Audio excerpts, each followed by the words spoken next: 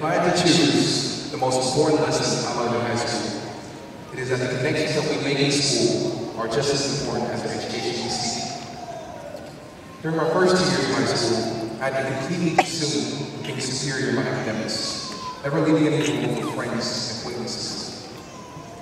It was after taking on the responsibility of class president that I realized just how essential it is to be connected. The efforts our class accomplished required cooperation and companionship. I could not have juggled the stresses of the office and classes without my friends checking up on me. I could not have remembered every important date and deadline without the small but miraculous reminders from others. Little checkups with my teachers and parents to make sure I was effectively handling so many obligations, liking the burden.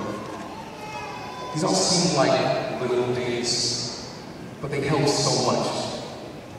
What pushes you to strive to make relationships with the amazing teaching I witnessed at Osborne High School. Friends have become family, willing to share a home and household without any objection. I've witnessed the quietest individuals meet one person or group of people who share a common interest, create new organizations dedicated to their activities, and allow others to have a home away from home. There are those from all walks of life who have come together to become regional, state, and national champions. There are those once consumed by their insecurities who allow themselves to be motivated by their teammates and now graduate with new school records. There are individuals who become united by their successes and humble together with their losses. There are those relationships who created elementary school with those we had not seen since the last day of 5th grade, almost 7 years ago, that we were able to rekindle.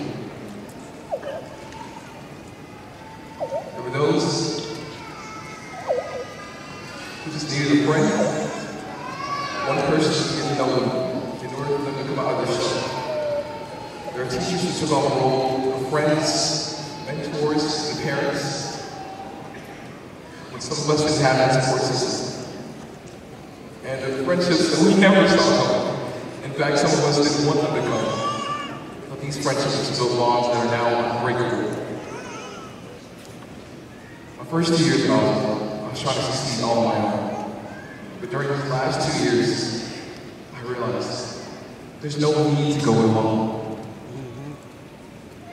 There's no need to go it alone. The future is uncertain, but the relationships we've made will stay with us forever. Always phone call or text away. But our connections are more than just a means to an end. They are a step in moving all people in the right direction. Martin Luther King Jr. said, through our scientific and technological genius, we have made this world a neighborhood. And yet we have not had the ethical commitment to make of it a brotherhood. We have the technology and the internet and the Facebook and the Skype. But that missing ethical commitment lies in our connections. So, as we move on to the next step, military, college, work, remember that as important as our education is, and it is very important, establish connections and create a brotherhood or sisterhood. Remember the bonds that got us here, our friends, our family, our teachers and classmates. They are our roots. They keep us secure.